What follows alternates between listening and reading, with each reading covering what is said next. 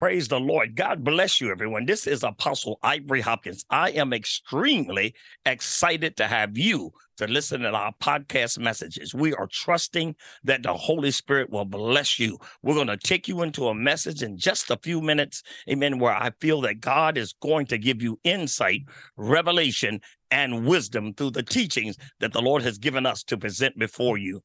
If you want to get up with us on our website is pilgrimsministry.org. That's pilgrimsministry.org. It is my pleasure and my honor to bring this anointed message to you, where I am preaching and teaching under the anointing of the Holy Spirit, giving God's people insight that will strengthen their spiritual walk, build their family, and put under their feet the enemy on every level. Now, sit back and enjoy this message. God bless you, my dear friend, and thank you for taking the time to listen to our podcast.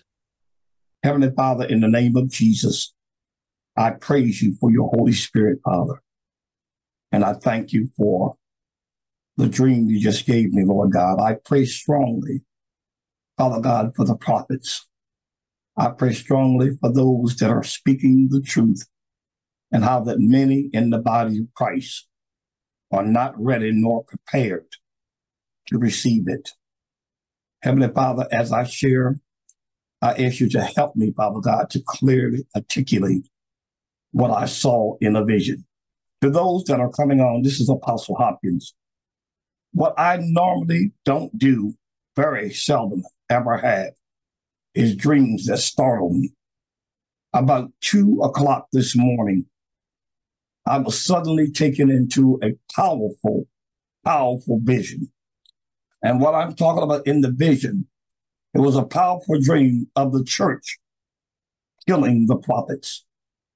And I just had this dream at 2 a.m. Saturday morning, July the 13th, 2024.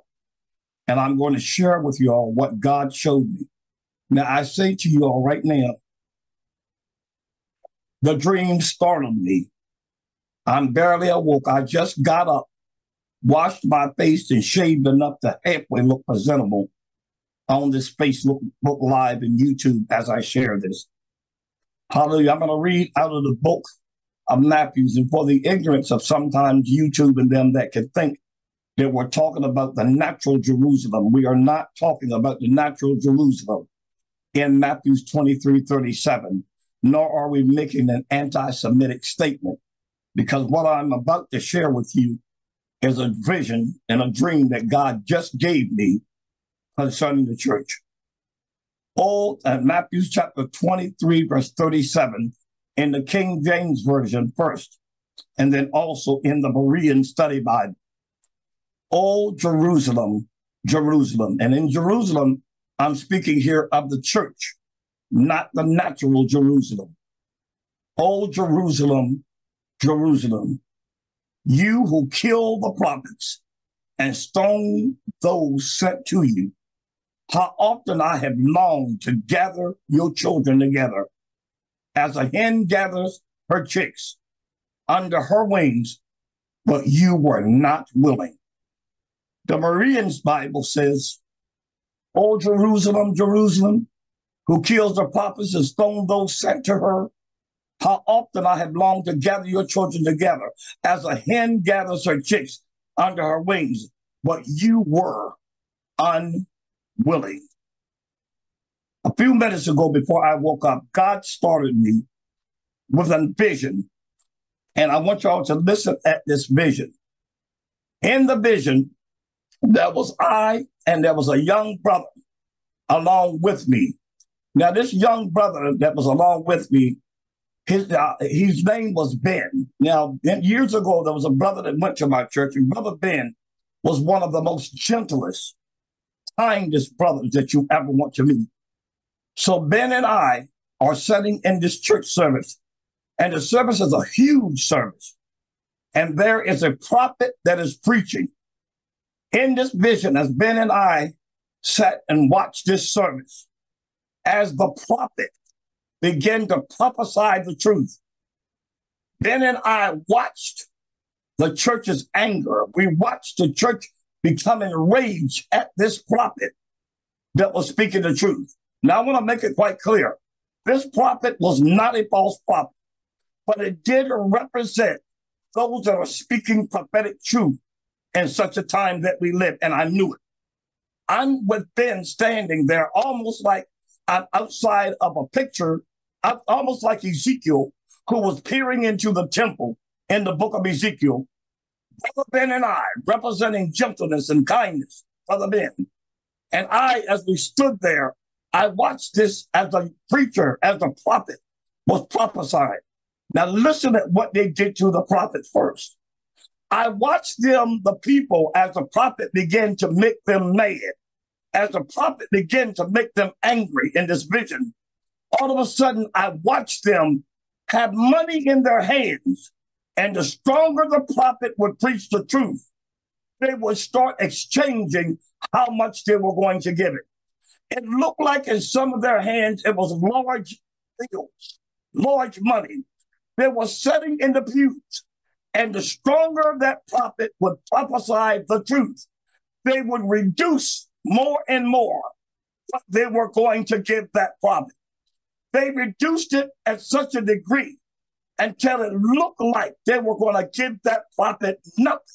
They were trying to strangle him at that prophet economically. I say the word him, but I don't believe it represented a male or female. It represented the prophet, the prophetic.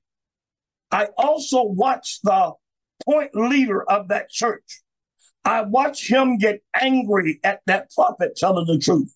I watched him get so angry, and I watched what looked like his henchmen. The women began to get angry at that prophet. And the point leader became so mad with him. And here, Brother Ben and I stood watching helpless. I thought even in my own mind, God, why don't you kind of allow us? That was the thought when I woke up. Lord, why didn't you allow me to do something? And what happened? As I watched this happen, the prophet ran out of this great big church. And I would say it was a mega church, but it was a big gathering of what represented the church. The prophet began to run. The point leader looked at the prophet and he said something to him in his anger because he preached the truth. He told the truth at his church. The point leader, he was mad. Then we shifted into another place where the prophet ran to the rooftop of the church. I looked at the prophet and I was in a spot almost like my nature is. Can I do something to help you, prophet? Can I do something to stop their anger? I turned to the prophet. I turned to the people. I turned to the church. And I said, this is not right. And was nothing I could do to stop the anger of the church and the truth of the prophet that God has sent. God sent this prophet, and it was nothing I could do. Then as the prophet ran from the rooftop of the church, they were chasing behind him. Then immediately me and Ben appeared into a room where all the people were gathered.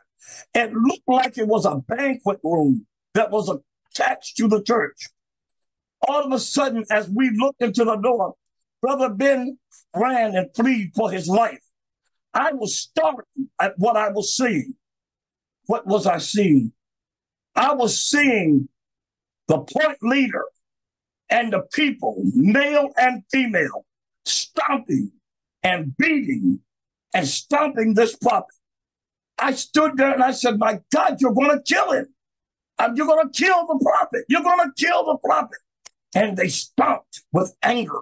They stomped with rage at the prophet. And then all of a sudden, I woke up. I sat on the edge of my bed. I said, God, what in the world? I'm not that dense in understanding dreams and visions. I said, God, I said, the church is getting ready to go out against the prophets like never before. Church, I will say to you that there are prophets that are speaking the truth, male and female. And church, some of you that do not want to serve God, some of you that want to have your own way, some of you, your religious leaders, and those that are your people that you call your apostles, your prophets, your fivefold. They hate what the true prophets are saying. And they first went after the prophets' finances. And then they went after the prophet's life.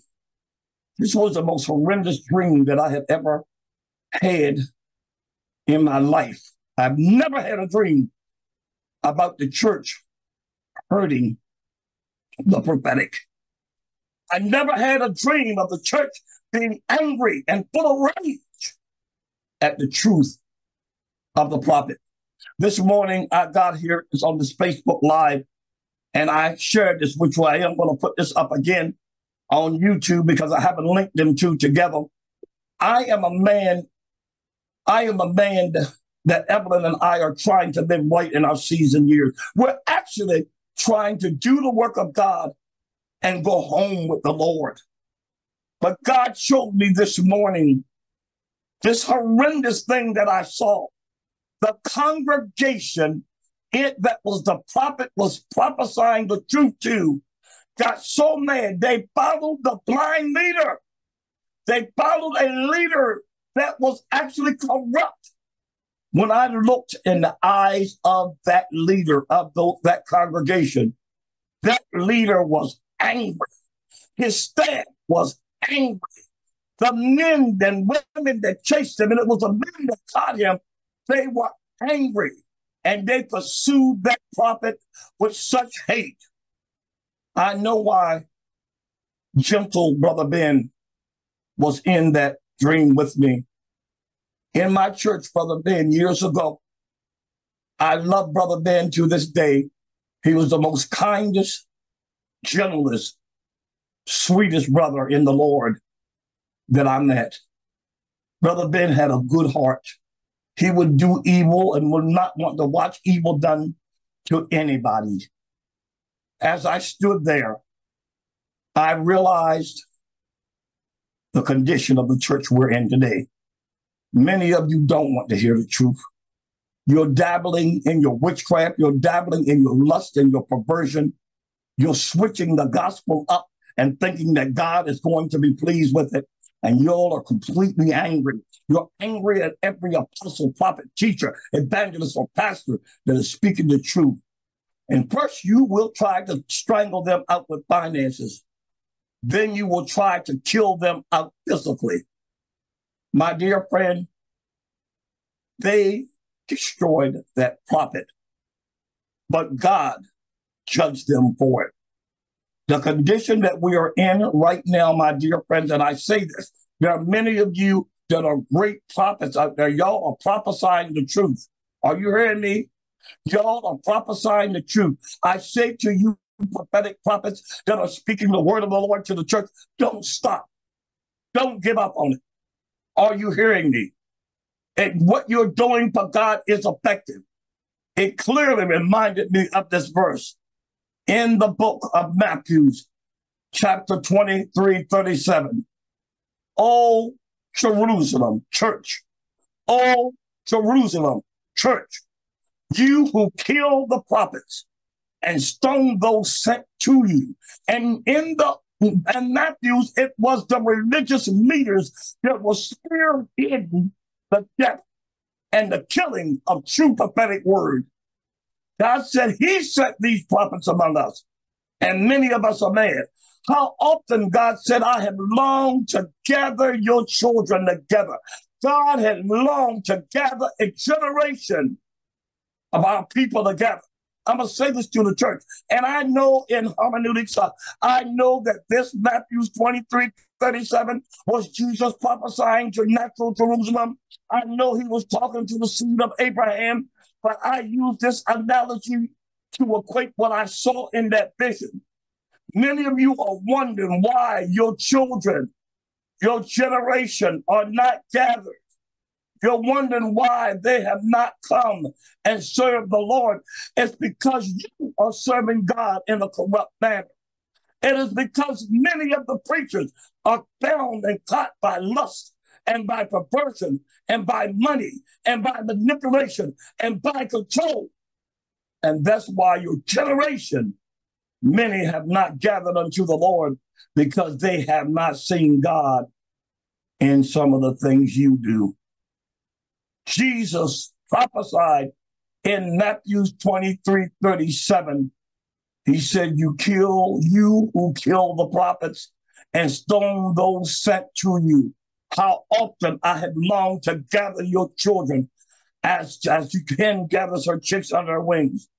But the cause of your children not being gathered, the cause of the sin that the church is doing, the sin that the church is approving, is because you were not willing to be gathered. You were not willing to be changed by God. That dream was powerful. I thank you all for taking the time to listen to me. And I'm sure there will be some, because Facebook and YouTube are loaded with skeptics. It's loaded with critics. But personally, I really don't care. But I say to you, you that are hearing me, first I say to the real prophets out there, prophesy, cast out devils, heal the sick, preach the truth, and don't even fear for your life. I say to those out there, amen, that you're going to see more people turn on the real prophetic people that are speaking against their sin, speaking against their greed, their lust, their bondage. And first, they will attack the prophet's finances. They will try to take and see if they can't finance them, cause money and shifting of things that would keep their natural survival. So that's what happened to that prophet that was preaching. The church changed lower and lower what they were going to give the prophet, thinking that would shut the prophet's mouth. But their finances did not. Their withholding finances did not stop that wild prophet that was prophesying the truth. Then finally they got so mad under the leadership of their controlling, manipulating point leader. I don't know whether he was apostle, pastor, teacher, whatever he called himself. That corrupt beast got his henchmen, those under him, to run after the prophet, to chase him out of the building, to chase him to, what they took him to? They took him to the church's banquet room. They took him to the place where the church gathers to fellowship and eat dinner. They took him to the place where dinner was served, where brethren broke bread. In that banquet room where true brethren were supposed to break bread. Therefore, they stopped the prophet. They beat the prophet. They killed the prophet. In church, you're going to see many who are supposed to be breaking bread together stomp with rage and anger and kill the prophet. Now look, this is Apostle Hopkins. I hardly ever come on Facebook with anything like this. That dream just happened to me. And I got up immediately under the instruction of God. And he told me to tell this prophetic word.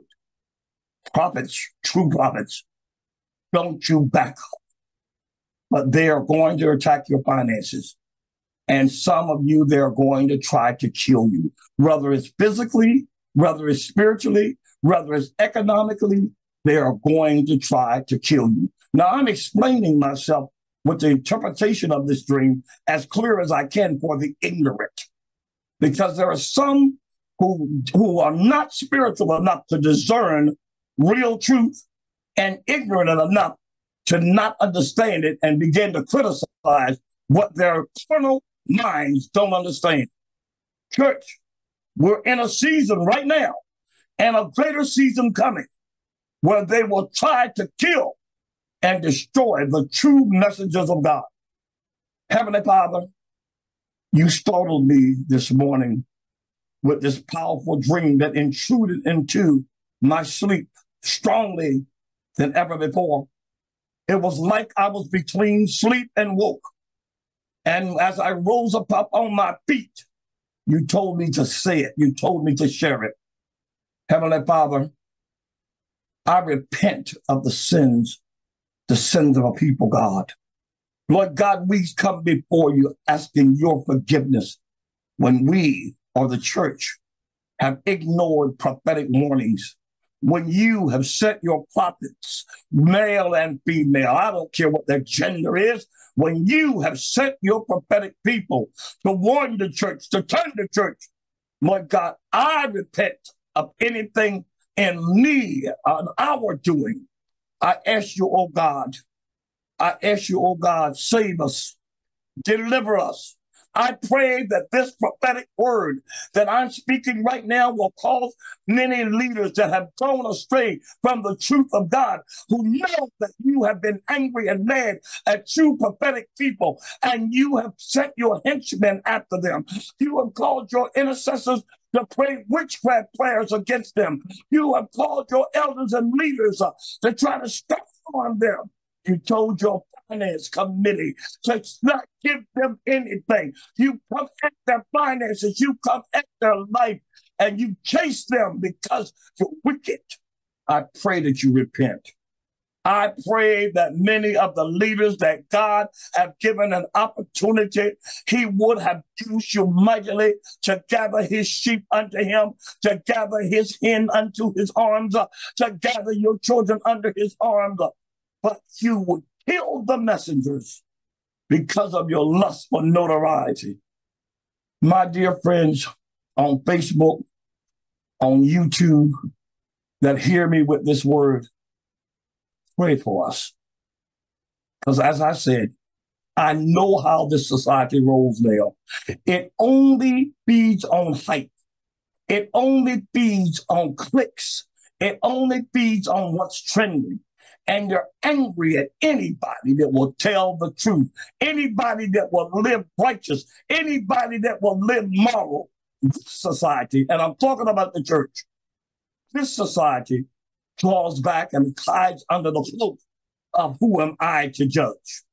I'll tell you who you are to judge matters. You are ambassadors of the living God. You are the church of the living God, which is supposed to represent the holiness and the righteousness of God. That's who you are. So you'll be angry even at me for telling this vision. Keep your eyes open, saints. If what I saw is not the truth, then it will come to nothing. But if what I saw in the vision, and I know that it is the truth, I know it is the truth, I know it is the truth, you're going to see many of the true prophets that are speaking on these airwaves, on this internet, then many of the true prophets that you know are going to be attacked by bigger name ministries, going to be attacked by those that have the influence in the modern day church. Those prophets, male and female, are going to be attacked worse than they ever been attacked. I say this to you prophets out there. I saw this in a vision. I claim to be nothing. I claim not to be a great prophet. I claim not to be a great visionary. My dear friend, that open thing that I saw in that dream, God wanted me to tell you prophets, it's coming. You're going to see persecution, true prophets, like you've never seen in your life. They're going to attack your resources. And when that doesn't work, they're going to come at you physically. Because the false church, the church that's infiltrated by witchcraft and leaders that are pure perverts, are angry at true prophets.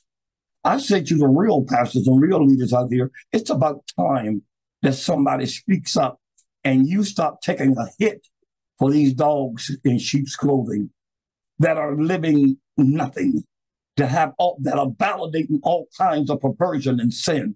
It's time that you real fivefold ministers of the gospel come out of hiding and call things what they are. These prophets, young and old, they are prophesying under the inspiration of the Almighty. They are prophesying under the word of God. It is time that some of you senior apostles, you senior leaders, stand up and stand beside these prophets and say they're telling the truth. say that what they are prophesying and exposing, it's the hand of God doing it. Instead, you're silent. Instead, you pal around so you won't upset or shake some of your pals that are corrupt, that are greedy dogs, that are whoremongers, that have perverted and raped in the church, that have seduced and destroyed the testimony of God in the church because you didn't want to upshake the apple cart. Well, look, I'm out. To you that are listening to me, that care anything about Brother Ivory and Sister Evelyn, pray for us. I'm going to say it again. To you that are hearing what I'm saying, and if Evelyn and I care anything in the world, if you care anything in the world about Evelyn and I, all I ask you to do is pray for us. I did not ask God to pull me and Ben in that dream like that. I did not go to bed thinking about nothing but a good nap and waking up the next day praying with people. That's all I had on my mind. And this powerful, intrusive, scary, heartbreaking, sad dream came to me. God bless you guys. Thank you for listening at me. This is Apostle Ivory Hopkins, our brother in the Lord.